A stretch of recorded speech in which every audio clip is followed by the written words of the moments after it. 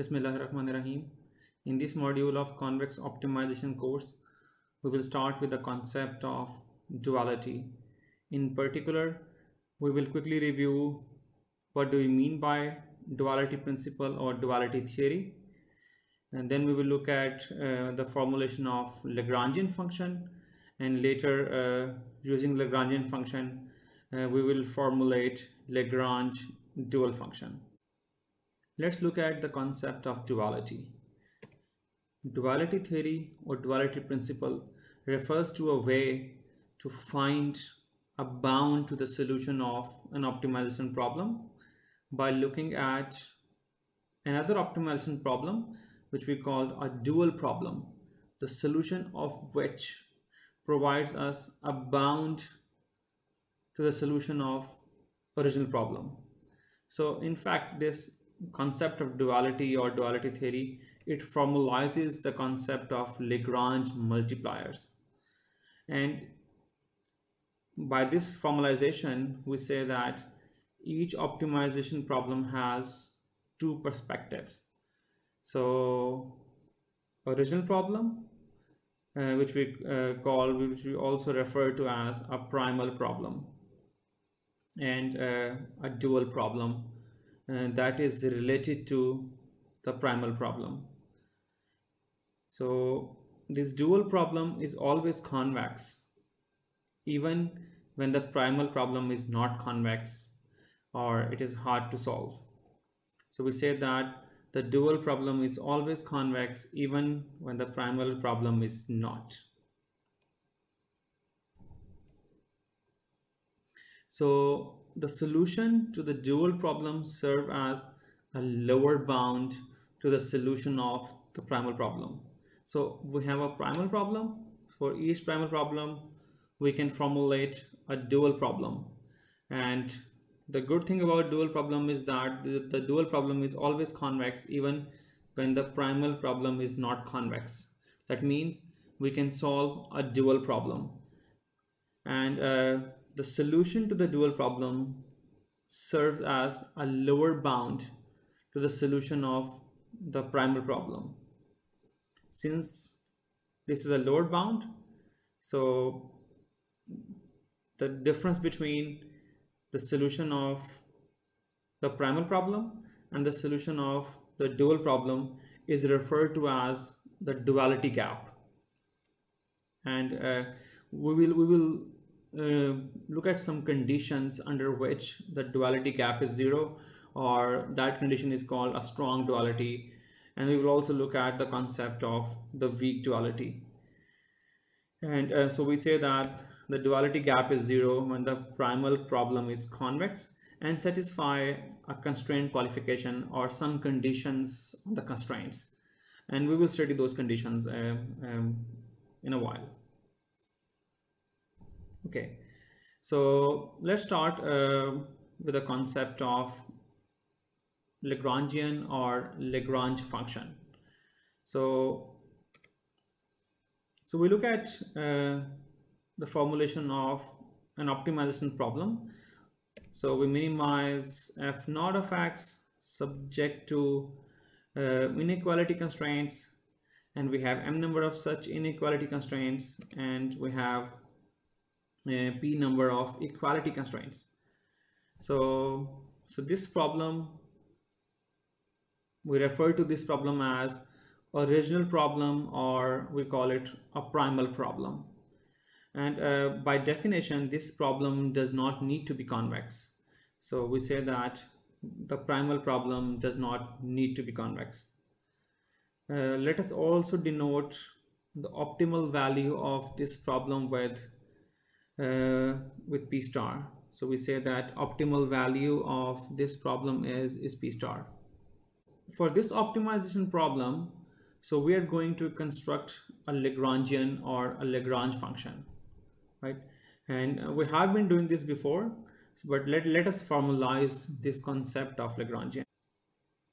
For an optimization problem, we can formulate a Lagrangian function or simply Lagrangian by augmenting objective function with a weighted sum of constraint functions.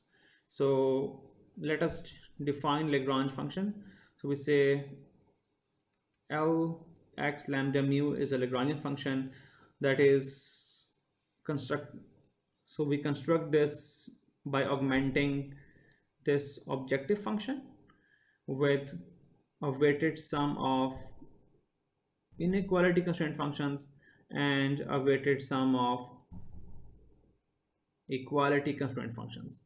So this lambda I is a weight corresponding to the ith inequality constraint function, and this mu j is a weight that is associated with jth equality constraint function. So we say lambda I is the variable with the ith equality constraint, and we also write mu j the variable with the jth equality constraint, right? So these weights, so these, we have m number of these weights, so we can say this variable lambda belongs to Rm, and since we had p number of equality constraints, this mu variable belongs to Rp. So these weights are these two additional variables lambda and mu. So we refer to these variables as Lagrange multipliers, or we call them dual variables, or in some textbook they refer to as penalty variables or prices. And since we are augmenting objective function with constraint functions, and we know that if x is feasible, then fi of x will be less than 0.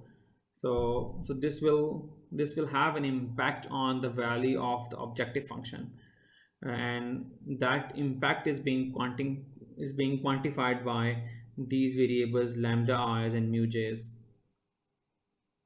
So, and therefore we call these variables as penalty variables or price variables.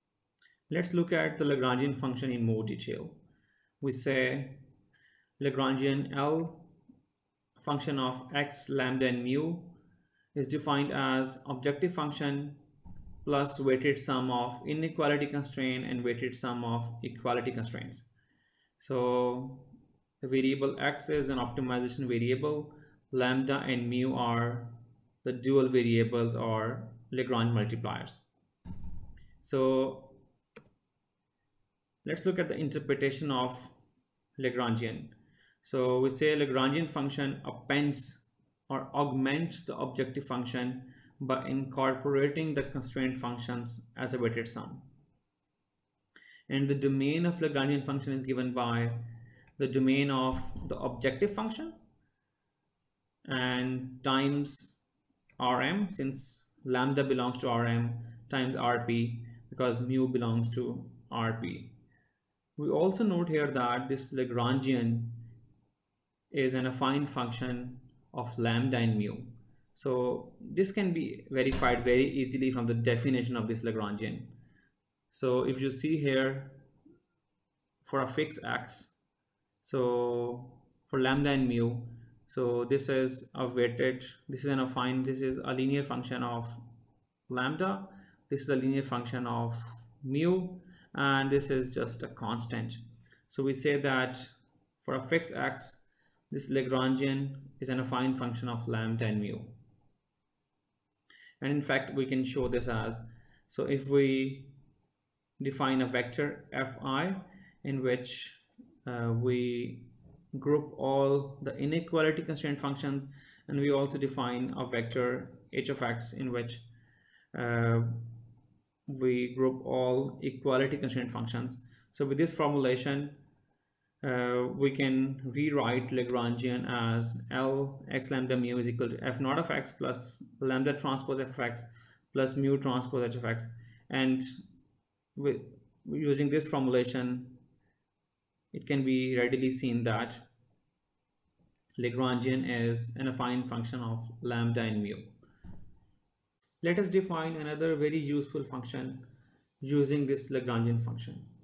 So we're going to define a Lagrange dual function that is defined as infimum of the Lagrangian function over the domain of optimization problem. So Lagrangian is a function of x, lambda, and mu, and we take infimum over x, or we eliminate x, and what we obtain is a Lagrange dual function, which we denote by this g lambda mu. So g lambda mu is a Lagrange dual function, is a function of dual variables or Lagrange multipliers lambda and mu, and this is obtained by taking a pointwise infimum of Lagrangian function. Or if we use the definition of Lagrangian function, we obtain that g lambda mu is infimum of x f naught of x plus weighted sum of inequality constraint functions and equality constraint functions. Here this D is the domain of the primal problem. So we take infimum over the domain of the primal problem. So let's review the interpretation of this Lagrange dual function. So this Lagrange dual function is minus infinity if Lagrangian is unbounded below. Since this is a pointwise infimum of Lagrangian, if Lagrangian is unbounded below, then the dual function will take the value minus infinity. What is more important, or what is more interesting about this Lagrange dual function, is that this Lagrange dual function is a concave function of lambda and mu. This is super easy to show. How? So if you see this, what we know about this Lagrange function, that this Lagrange function is an affine function of lambda and mu for fixed x, right? So what we just said. And since you're taking infimum, a pointwise infimum of an affine function, so what you get is a concave function.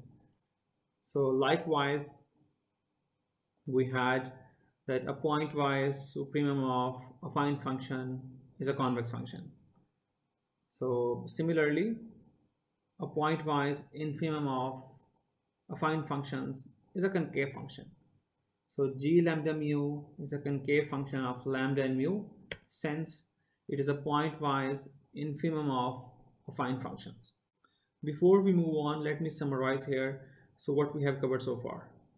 So we started with an optimization problem that that does not need to be convex, and we refer to that problem as a primal problem. And for that primal problem, we defined Lagrangian function, which we obtained by augmenting objective function with constraint functions. And then we eliminated the optimization variable from the Lagrangian by taking infimum over this set D, and what we obtain is Lagrange dual function g lambda mu. And what we know about g lambda mu is that g lambda mu is a concave function. So this g lambda mu does not have an optimization variable, but the question here is, what is the connection between this Lagrange dual function and the primal optimization problem? And the connection is that the Lagrange dual function serves as a lower bound on the optimal value of the primal problem for lambda greater than or equal to 0, or when lambda is in the non-negative orthant. Mathematically, it simply means that g lambda mu is less than or equal to p star for lambda greater than or equal to 0, where p star is the optimal value of the primal problem. Where does it come from? How can you show that this g lambda mu is less than or equal to p star? So let's derive this. In fact, this is very easy to show. You can just do it in a couple of steps. So we start with the definition of Lagrange dual function. So G lambda mu is a pointwise infimum of the Lagrangian function, and this is obviously less than or equal to Lagrangian for any x, right? Since this is the pointwise infimum, so we do not have x here, and this should be less than or equal to Lagrangian for any x. So in fact, this is also less than or equal to if x is feasible. So we say we take it x tilde, and we say x tilde is a feasible x, right? So far, so we say that so Lagrange dual function is less than or equal to Lagrangian function for a feasible x, some lambda and some mu, right? And so let me use the definition of Lagrangian function to rewrite this expression. We say that Lagrangian is given by x tilde lambda mu. So here x tilde is a feasible x, right? And this is objective. Here we have a weighted sum of inequality constraint functions, a weighted sum of equality constraint functions, right? So if x tilde is feasible, what about fi of x tilde? If x tilde is feasible, fi of x tilde would be less than or equal to 0. And what about hj x tilde? It would be 0. So we can say that so this quantity would be less than or equal to 0 when these weights, these lambda i's, are positive. So fi for a feasible x is less than or equal to 0, and this sum would be less than or equal to 0 when these weights lambda i's are positive, or in fact non-negative. And when x tilde is feasible, so weighted sum of equality constraint functions is equal to 0, right? Or we can say that Lagrangian x tilde lambda mu would be less than or equal to f naught of x. So see, this quantity is negative, this quantity is 0. So this informs us that Lagrangian for a feasible x, positive lambda, and any mu is less than or equal to the objective function for a feasible x. And so what is the optimal value of the primal problem P star? That is the minimum value of the objective function for a feasible x. So if this Lagrangian is less than or equal to f naught of feasible x, this must be less than or equal to P star. And we have already shown that this Lagrange dual function is less than or equal to Lagrangian for a feasible x. And if we combine these two, the consequence is that this Lagrange dual function is less than or equal to P star, but this is less than or equal to P star when lambda is the non-negative octant, or for lambda greater than or equal to 0, right? So we also so this lambda mu belongs to the domain of G with lambda greater than or equal to 0. So we refer to such lambda mu pairs as dual feasible variables, and it will be clear very shortly that why do we call these lambda mu's such lambda mu for which lambda is greater than or equal to 0 as dual feasible. So we call them as dual feasible. Before I proceed, I should emphasize here again that so this remarkable property of Lagrange dual function, that it serves as a lower bound on the optimal value of the primal problem. So this is the foundation of the duality theory or the duality principle. Let's look at one very simple example in which we will first determine the Lagrangian function, and then using Lagrangian function we will determine the Lagrange dual function, right?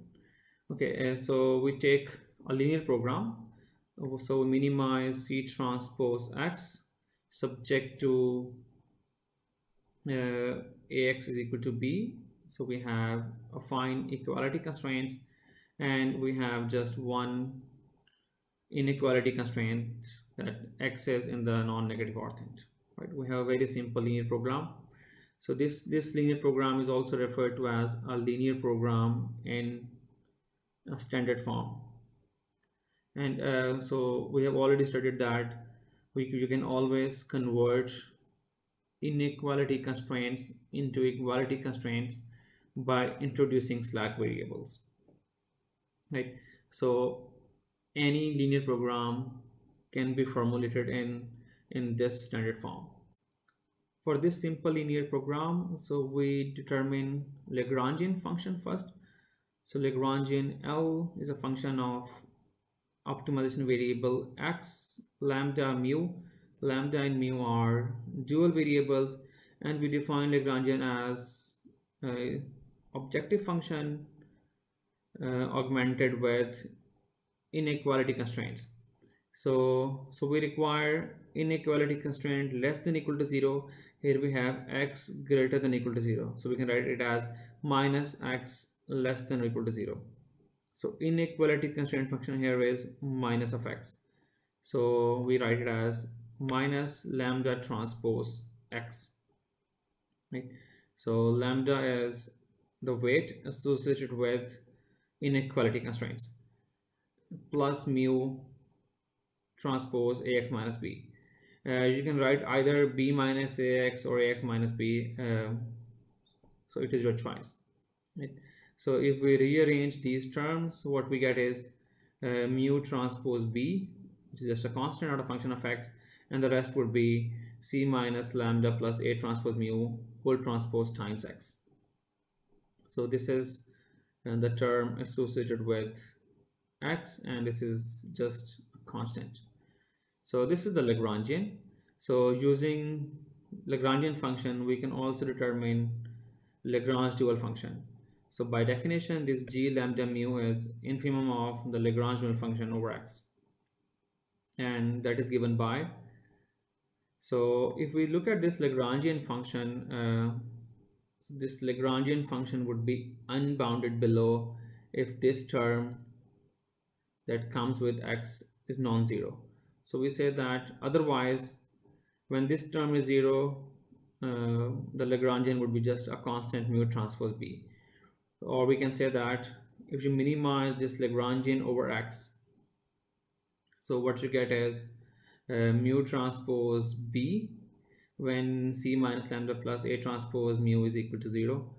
And when this is not equal to 0, so Lagrangian would be unbounded below as a function of x, and we get is minus infinity otherwise. So for a simple linear program, so we have determined Lagrangian function, and using Lagrangian function we have evaluated Lagrange dual function, and using our previous knowledge we can say that this g lambda mu would serve as a lower bound on p star, which is a solution of this primal problem when this lambda is greater than or equal to 0. Let us quickly review what we have covered so far. So we started with primal optimization problem, in which we minimize f naught of x subject to inequality constraints and equality constraints. And we do not require this primal optimization problem to be convex. For this optimization problem, we can construct Lagrangian by augmenting objective function with weighted sum of inequality constraint functions and equality constraint functions. So we define Lagrangian as L, which is a function of x, lambda, and mu, and that is f naught of x plus weighted sum of inequality constraint functions and weighted sum of equality constraint functions. What we know about Lagrangian is that for fixed x, Lagrangian is affine in lambda and mu. So using Lagrangian, we also defined a Lagrange dual function. Lagrange dual function is infimum of Lagrangian over x. So by definition, Lagrange dual function g lambda mu is given by infimum of the Lagrangian function, and you take infimum over x. So we eliminate x, and eventually what we get is Lagrange dual function as a function of lambda and mu, a function of dual variables. And what we know about Lagrange dual function is that Lagrange dual function is concave in lambda and mu, since it is a pointwise infimum of affine functions. Therefore, this g lambda mu is concave in lambda and mu. And we also studied that this Lagrange dual function, this serves as a lower bound on the optimal value of the primal problem. So mathematically it simply means that g lambda mu is less than or equal to p star, and for lambda greater than or equal to 0. So the question is, what is the best lower bound? So this g lambda mu serves as a lower bound on p star, but this is so for different values of lambda greater than or equal to 0, for different values of mu, so we will have different lower bounds. And the question here is, what is the best lower bound? Let's also quickly review this graphically. So we say we have p star, optimal value of the primal optimization problem, and let's also draw g lambda mu for some lambda greater than or equal to 0. And we know that g lambda mu is concave, and for lambda greater than or equal to 0, it will be a lower bound on p star. So it will be something like this. So you see here that for all values of lambda and mu, so g lambda mu would serve as a lower bound on p star. But we are rather interested in that what is the best lower bound. And we see here that if we maximize this Lagrange dual function, so we get this point, which we call the best lower bound, or when you maximize g lambda mu, so you get the optimal points lambda star mu star. So the value of the Lagrange dual function at these optimal points gives us the best lower bound. We will review this in more detail in the next module, in which we will formulate a dual problem that maximizes this Lagrange dual function. So we stop here and we will continue in the subsequent module. Thank you very much.